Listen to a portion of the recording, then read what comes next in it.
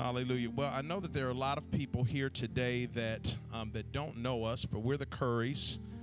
We're pastors of Life Changers, but I'm Warren, and this is my wife, Tiara. And we've been together 28 years, been married 22 of those 28. We have 6 children, ranging in ages from 25 is our oldest to 9. Amen. Don't ask no questions. I could just tell you this: kids, don't try this at home. Amen. And where you have that big of a gap, 17, 18 years, it's not for the faint at heart. And we love children. All of our, we have a big family, 6 children, 3 dogs. Our house is loud. Never a dull moment. It's just full of life. Oh, never. Life happens there. Never, ever a dull moment. We love children, been involved in ministering to families, youth, children, literally for decades. Prior to our relocation to Ohio, we owned a state licensed child care center for 6 years, cared for children, cared for their families, so on and so forth. We love children, and we have seen some of the best that life has to offer for children, and we've also, unfortunately, seen some of the worst that life has to offer. We have been on the end where we have had to visit children, I'm talking about kids, 9, 10 years old, in detention centers, in jail, and what they call juvie. We have, visited, when we had our daycare center, we had kids as young as 14 years old who had their children enrolled in our center. They were the parent. We have also, unfortunately, had to bury a number of children, people who have been part of our congregation or congregations that we have served in throughout the years, and walked alongside families in those very, very personal and painful seasons. And one thing that we we extracted or pulled out of all of those seasons, both good and bad, is this one thing: that children learn what they live. Children learn what they live. If a child turns out to be a stellar example of just an outstanding human being, that was not by accident. Somebody was intentional about forming that child, loving that child, correcting that child, giving boundaries to that child, providing for that child. And it starts at this age where these children are, responsible, productive citizens and adults. Doesn't start or happen as they get older. It happens now in their formative years. And so, which is why we had such a passion for early childhood education, because we understand that, from birth to 5 years old are some of the most important years in a child's life. Amen. And then likewise, or conversely, children that grow up to be, unfortunately, menaces to society, it doesn't just happen by accident. They learn those things someplace. And one of the things that we have to understand is our responsibility as parents and or guardians is that we have to intentionally, sacrificially, and willingly train up these children, the scripture says, in the way that God wants them to go, so that when they become of age or they become full grown, they will not depart from their training. We realize that there are instances, come on somebody, where kids, as they age, they just, they buck all their teaching, right? They just act like, the home that you raised them in, that they didn't even come from that kind of loving, stable, nurturing environment. And so, we don't, obviously this is not a wide generalization, but it's just a reality of what we've seen in so many instances where if you train children intentionally with good things and you form godly character in them, they will grow up to be good people. And if you don't, somebody's going to train them. So it might as well be you. You can train your children, or you can allow society to train them. You can allow culture to train them. You can allow the school system, media, social media to train them. Somebody's going to train them whether you do it or not, so you might as well be the one that does it. Amen? Amen. Children, both young and old, they always learn from the environments that they live in. So we have to make sure that the environment that we are cultivating in our homes, the environment that we're cultivating through our lives, that we are cultivating an environment for our children to thrive, for our babies to thrive, just remembering that they pick up our habits and they pick up both the good and the bad habits. Yes, they do. They catch all our little blind sides, all our little blind spots. They pick up on our traits and our character, our characteristics. And so we have to be very, very mindful of the environment that we are raising our babies in. And parenting is not easy, is it? It is not. No, it's not easy, but it is so worth it. Especially when you consider sometimes your own background, how you were raised, where you come from. My wife and I, we don't toot our own horn at all, because kids are still going to be kids. Come on, somebody. Oh, I don't care what you put in them. Amen. You listen, you go somewhere, you can feed them. We remind our kids all the time, listen, we have fed you multiple times a day for 14, 15, 16 years. How dare you go to this public event that we are at and be like, Dad, I'm hungry. Like we never, ever, ever feed you.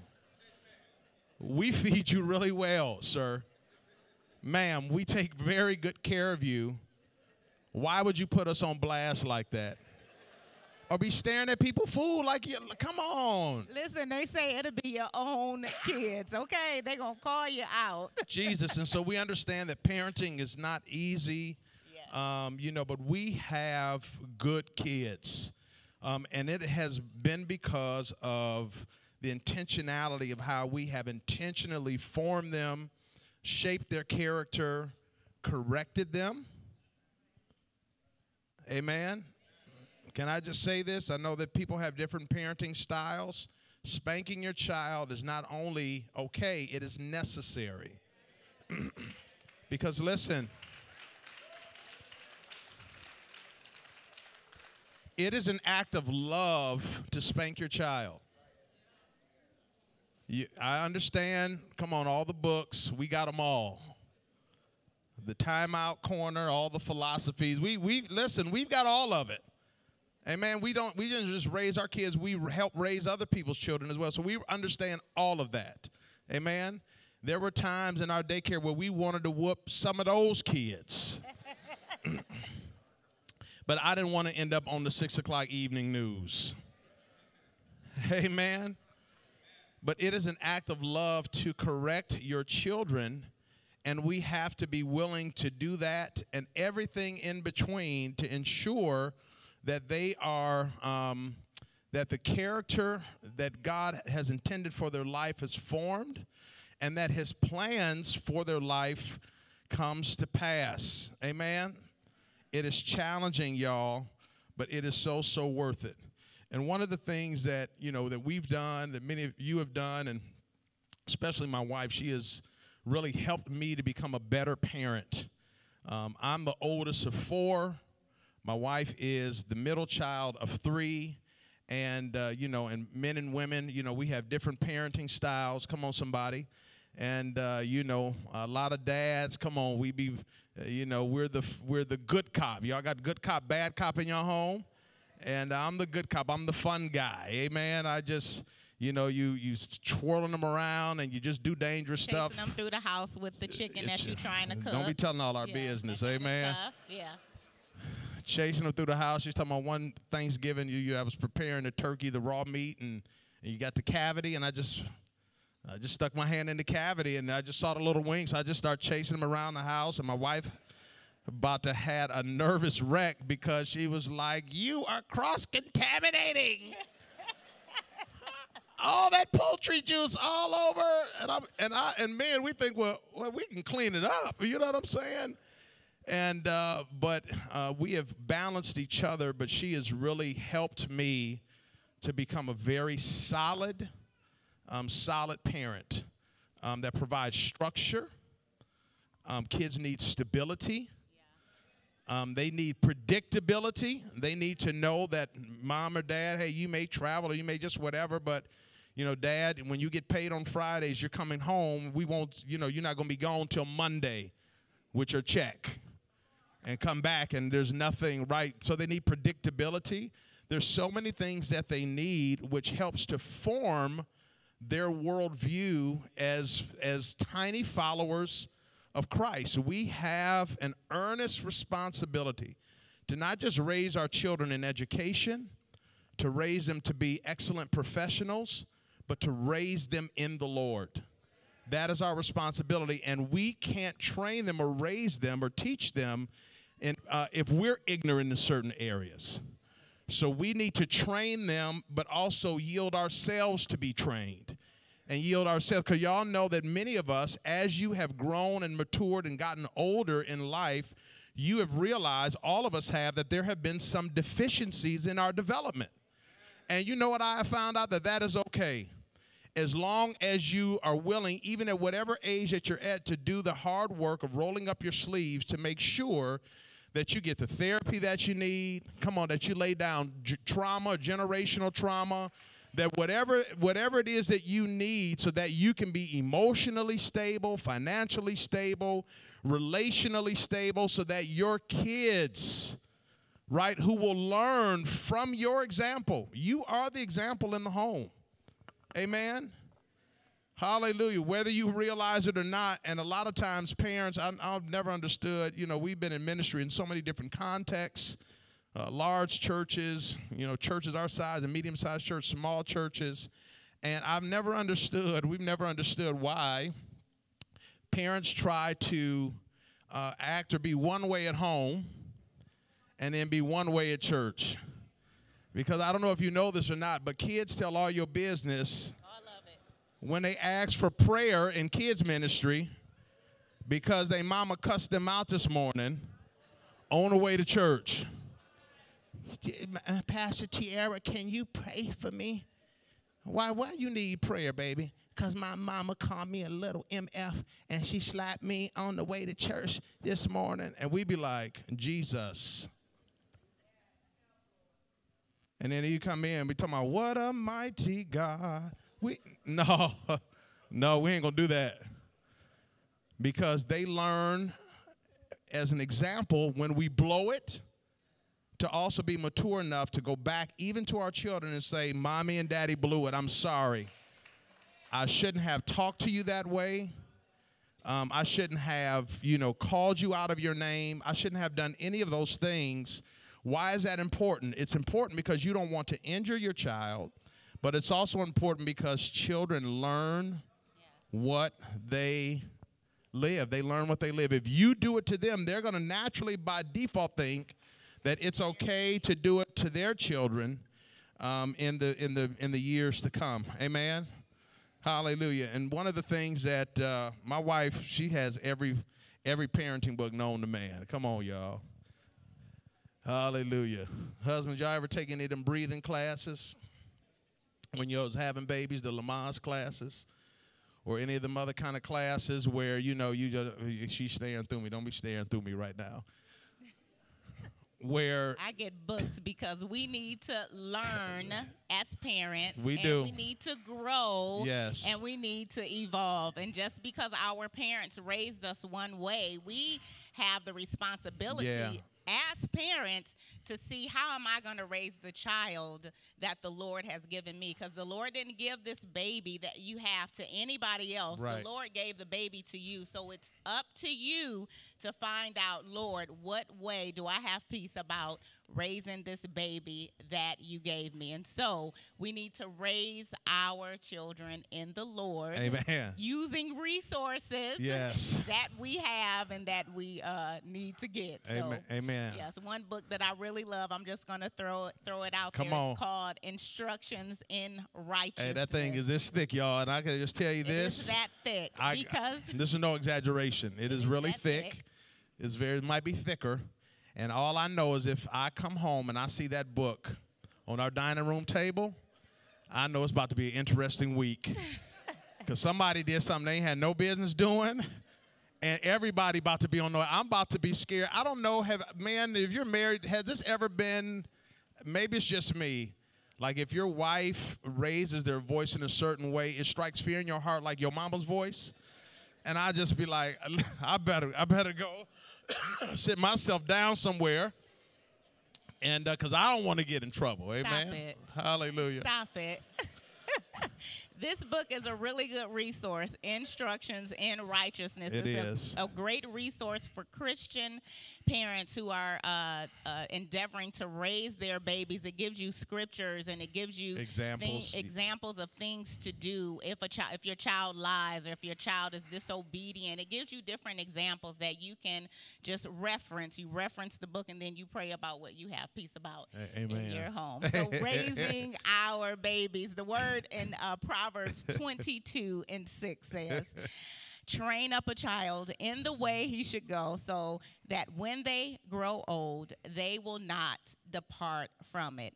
And so our children need to know the word of God. They need to know what God has said, what the scriptures lay out for children. One of our favorites is in Ephesians, where we tell our children that the Lord If we could video, because there was a video camera, we could call our 25-year-old that lives in Los Angeles right now and ask him all of because the scripture she just read, train up a child.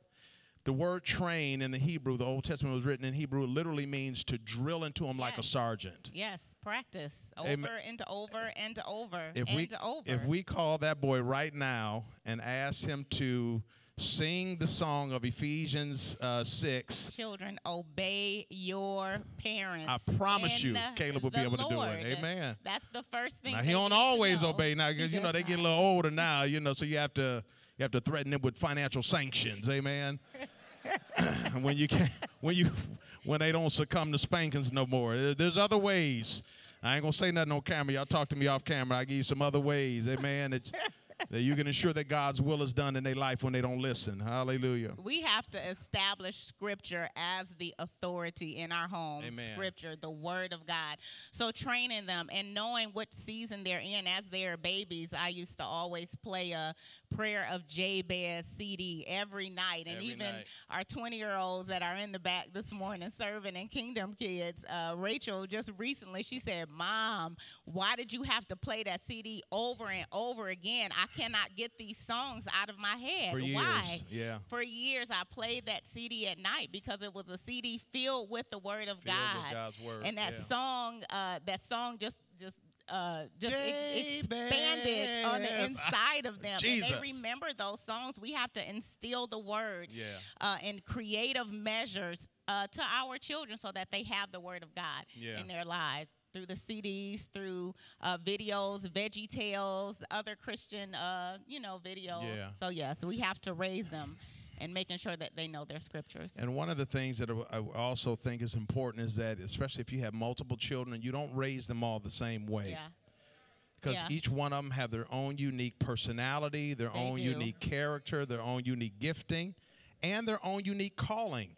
And you have to get one of the things that my wife, when we were preparing for this, that she, mentioned or alluded to is the fact that when you start to have children, you don't get a book at the hospital that they give you and be like, hey, this is how to raise your child. They give you a little bag. None of us were given a parenting manual. Yeah. None of us. And so you really need wisdom from God on how to raise this particular child. There were some children in our household, I won't name any names, that were a little bit more strong-willed than others. We have learned that strong-willed children are not necessarily trying to be rebellious. We've learned that they actually have a leadership gift. And that gift needs to be honed and developed. They need autonomy and freedom to make decisions and not just smash because you're going to do what I tell you to do. They're probably not going to do what you tell them to do because it's innately in them. God put a gift in them to lead, right? And so you have to learn how to train that child And sometimes those children are the subject of more spankings than your other child, who you could just shoot a certain look in a certain direction, and they start crying on the spot. Amen? And so, we haven't had to do this in a really long time. And praise God that there's light at the end of the tunnel. Well, we would do community spankings. Like if a kid, like somebody breaks something or takes something in the house, we'd be like, listen, there's only one ghost in this house. It's the Holy Ghost. Only one. And he don't steal, okay? Your mother and I didn't take it. We didn't eat it. So that means one of y'all did. And since nobody knows who did it, we're going to take all of y'all up. What are we doing? We're squeezing the informant. It's wisdom. Because somebody is going to be like, Mom, Dad, can I talk to you? Yes, you can. Let's go into the interrogation room. And I need you to be the state's witness and be our star witness for the prosecutor, because somebody knows something. You know something. And I realize you don't want to snitch, but you're going to tell us. If not, everybody is going to reap these consequences. So you just have to learn as you raise your children in the Lord that you have to raise them according to God's patterns for their life. Amen? Amen. Another thing that we need to do is to set healthy examples. Say that again, baby. We need to set healthy examples, remembering that our babies are going to imitate us. They're going to imitate what they see. And so we always hear the do as I say, not as I do, but that's not going to work. Yeah. You can't just tell them things now in this day and age, because if you are living in a way that is not pleasing to the Lord, if you are doing things and not living your best life is in Christ, really honing in on what God says and what he's taught us in his word, you're not living your best life. So we have to make sure that as we're raising our children, that we are making worship, that we are making prayer, that we are making going to church, just stable foundations in our homes for our babies, so that we know what to do and what to say, what not to do and what not to say. Yeah, and live lives authentically and to be truthful about who you are, right? Your strengths, your propensities for weakness, not telling your children all your business, because there are some conversations that aren't age appropriate and they don't need to know everything. I know that your child is your best friend. Y'all dress alike and y'all do your little dances on TikTok. But can I tell you something? It can be very devastating and debilitating for their growth and development if you share too much with them too fast. Yeah.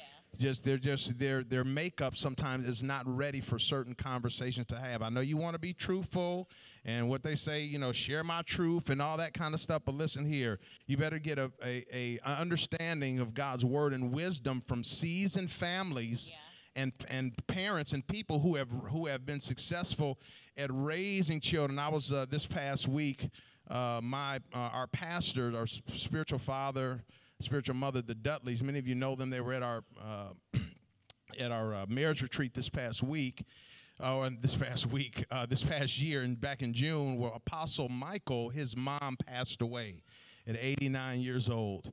And so she lived in Greenville, North Carolina. I flew down for the funeral to support them.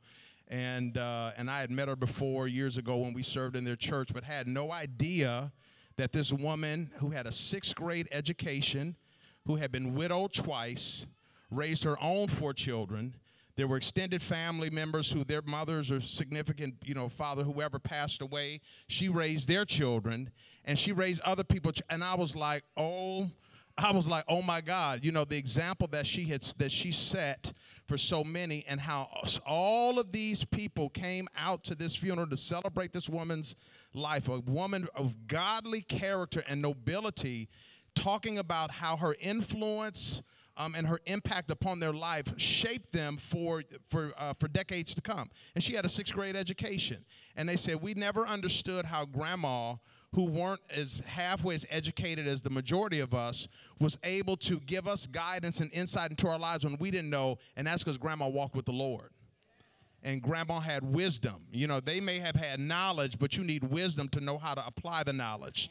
Amen. And so it's just imperative. It is so imperative and so important that you live a life of truth and authenticity as people, and just be a healthy example to your children. Amen. You know, none of us are going to be perfect, and none of us are going to be right all the time. You understand that? But you have to be an example, even when you think you're doing things in private, like your kids may not see it, but the Lord's eyes do.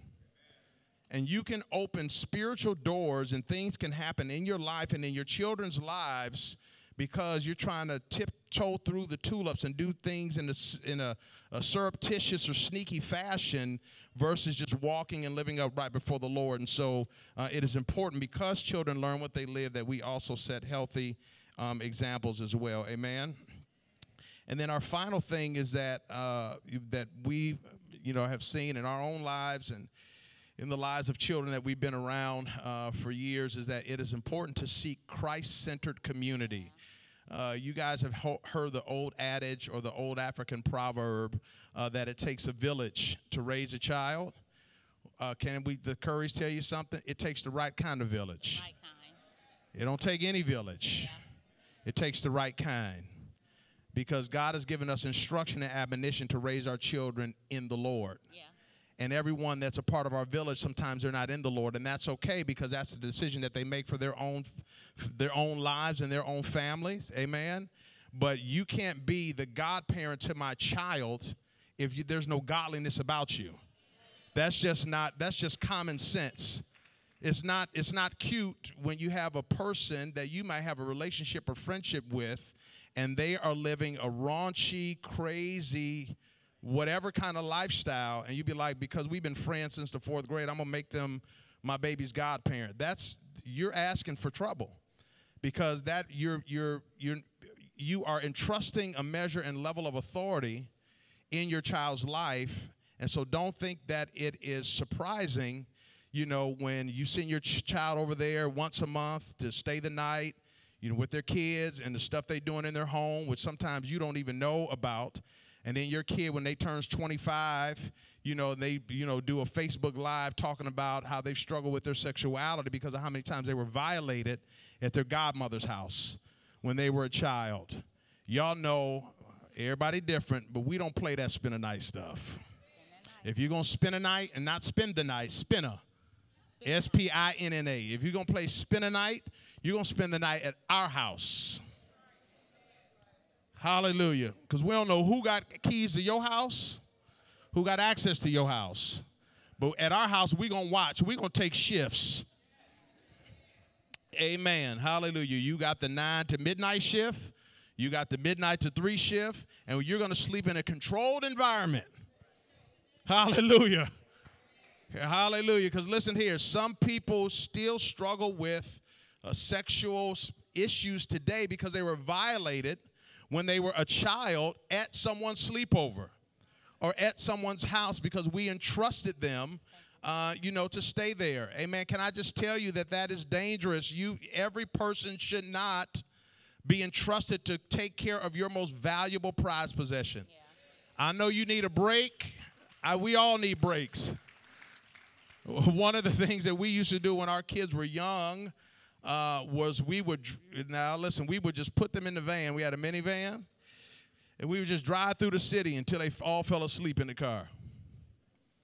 Because there were times when we lived in Wisconsin that we didn't have adequate or the right kind of support. We had support, people that would take them, but it wasn't the right kind. And so we were just like, we would rather keep them and do a date when they in the car with us, and we would just drive, and we would look in the rearview mirror, be like, 1 down, 4 to go.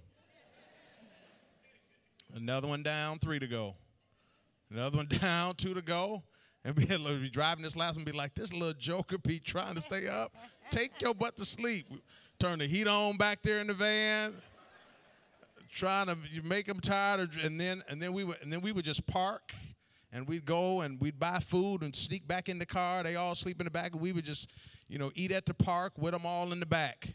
Go down to the lakefront. Milwaukee has a beautiful lakefront, Lake Michigan. We go down to the lake and just eat and just talk and have conversation and fellowship, while they were younger. Because, sometimes your village, they don't want to take, especially if you got a big family, they don't want to take all of them together.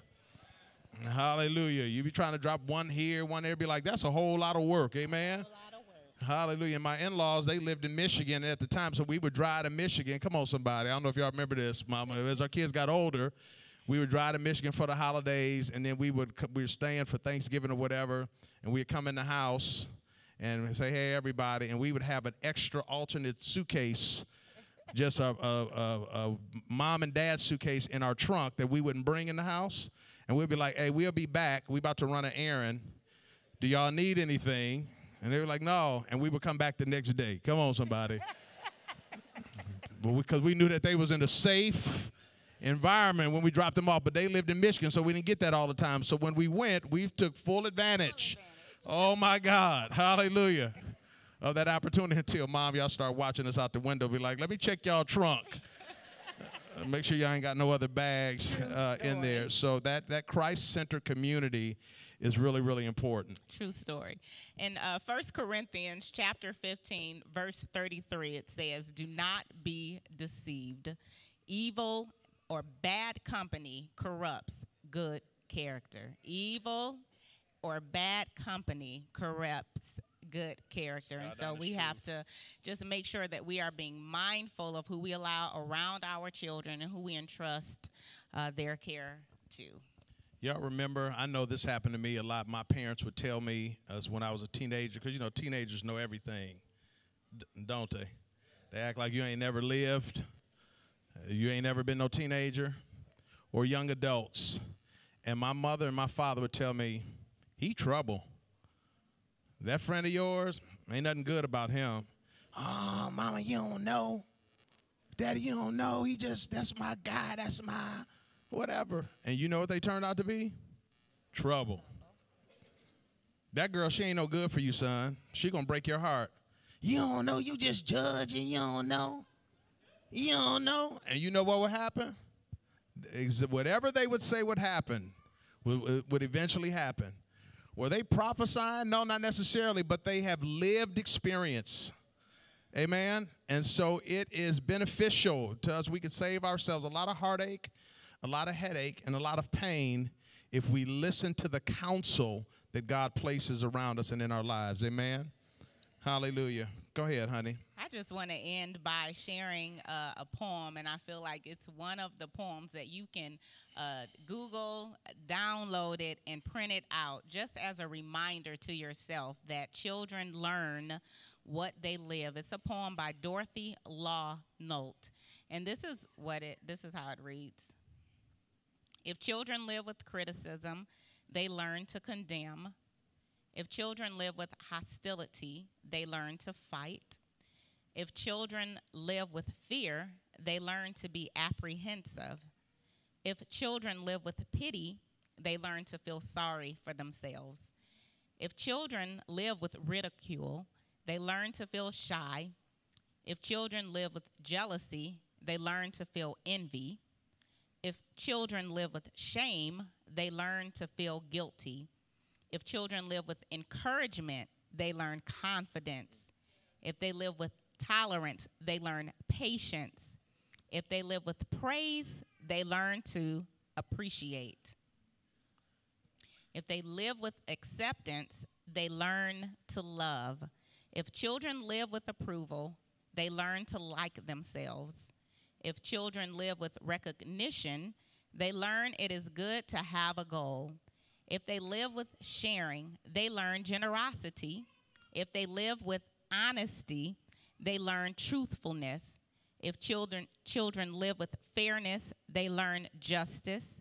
If they live with kindness and consideration, they learn respect. If children live with security, they learn to have faith in themselves and in those that are around them.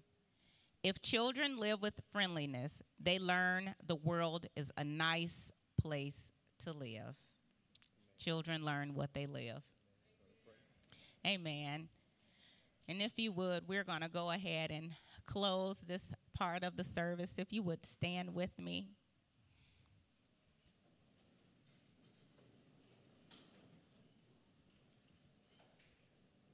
as we pray.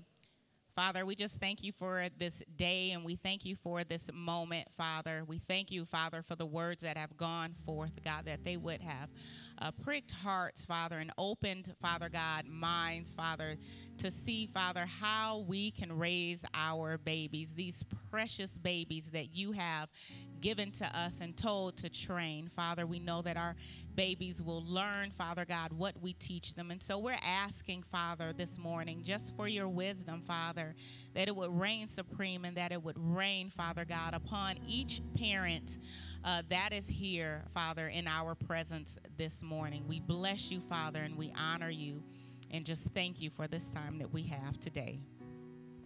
I prayed for this child, and the Lord has granted me what I asked of him.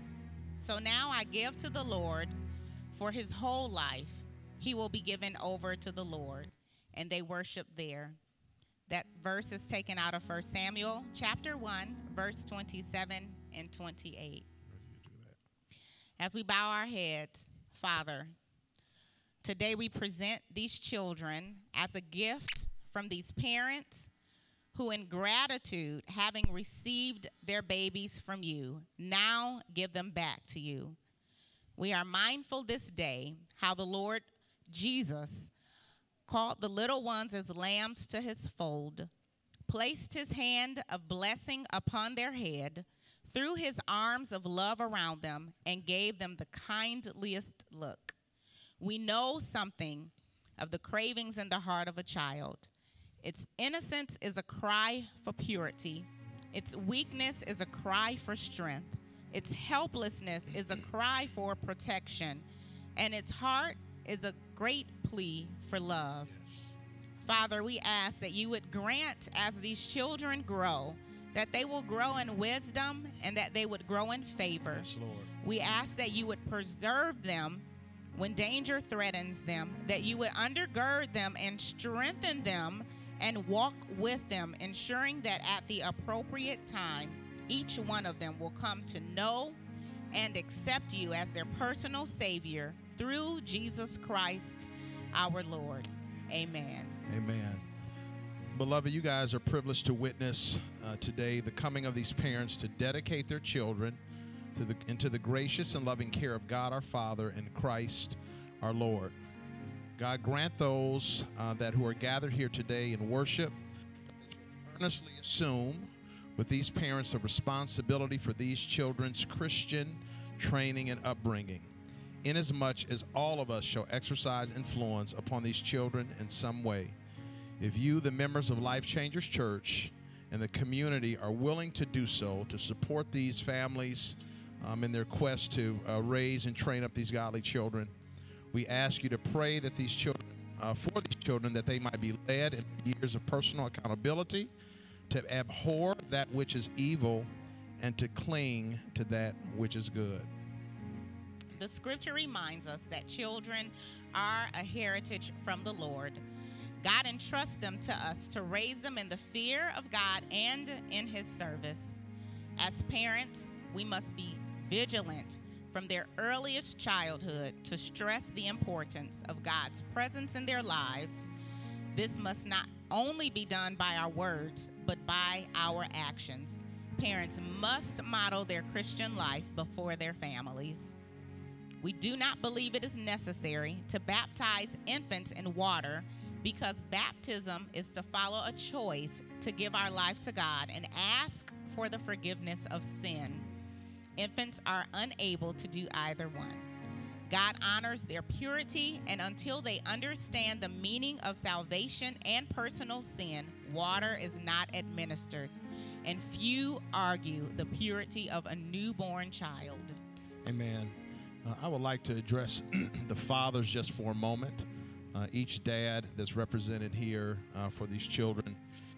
To each one of you fathers, the Bible puts you in a very unique position to be the priest and the leader of your family. Take this responsibility with great seriousness. No one else can do that for you.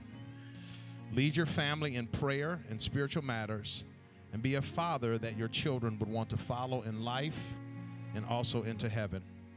At the appropriate time, you will be responsible for making sure that your children understand the plan of salvation so that a clear decision can be made to follow Christ.